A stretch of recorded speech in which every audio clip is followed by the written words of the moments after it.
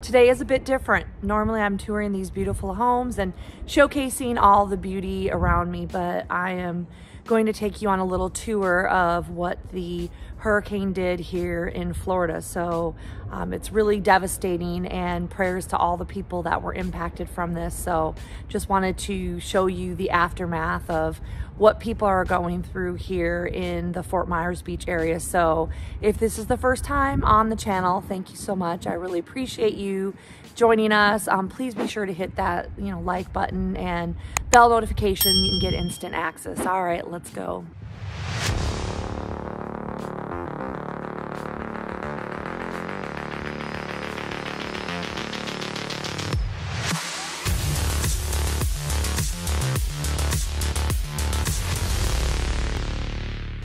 Hundreds of boats went into the ocean and has just caused so much damage across this Fort Myers area. So it actually is just so sad to see, because you're so used to seeing coast to coast of beautiful water and beautiful beaches, and now all you can see are the remains here. Here we are at Fort Myers Beach. This is just one of the areas that was just completely destroyed from the hurricane. So we wanted to go over here and show you this area, which is so crazy.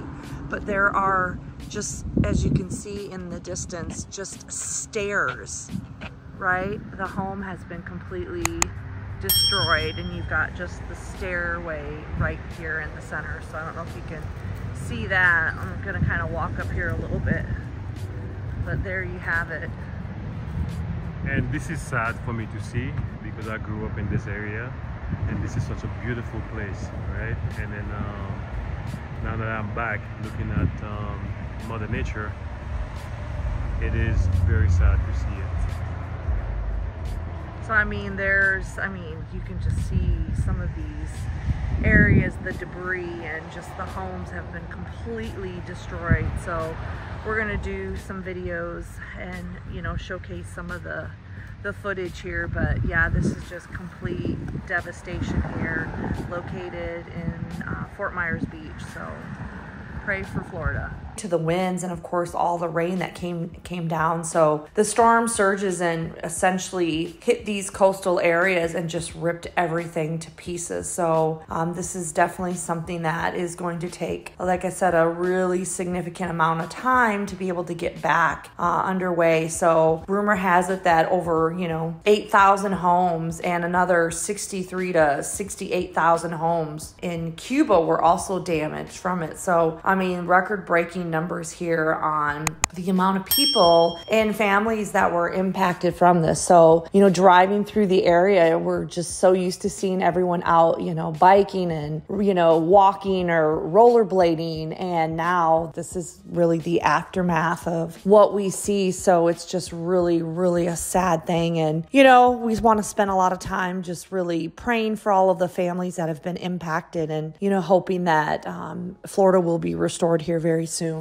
One of the things that I love so much about Florida is the beautiful beaches and the warm weather. I've had an opportunity to come to this great state for the last 16 years, as my husband actually moved to Florida when he was 18 years of age. So this is kind of like the home away from home for us. So, coming back here, especially most recently after Hurricane Ian hit, has just been really, really devastating. So, Hurricane Ian was actually the second deadliest storm that has struck the U.S. really since behind Hurricane Katrina, which was in 2005. So this deadly hurricane, numbers say they killed at least 150 plus people. However, just listening to a lot of people that are from this part of Florida, they think the numbers are much greater. So it's just so sad. It actually made its initial landfall as a Category 3 storm, and that was in Cuba. And then came over into the Fort Myers area, which is what this video is showing, on September 28th. And at that point, it was actually a Category 4. As you can see, there's not many 4 category storms that have ever hit in the U.S., but this one was actually ruled a Category 4, and The winds were sustained at over 155 miles per hour. So you can see just the drastic damage that it caused to this part of Florida. So this here is Fort Myers Beach, and Fort Myers Beach is known for all of the beautiful old hotels that have been in here for such a very long period of time, and just really amazing little stores and restaurants and shopping and ice cream parlors, and I mean, everything has been taken down. Now all you see is piles of debris and all the remains from these buildings. So a few weeks back, when my brother and sister-in-law were coming through this area, they said it was just so sad, as you could see piles and piles of mattresses and, appliances and just things that, normal day-to-day living, and everything is gone. A lot of the things actually went out to, the Gulf of Mexico. So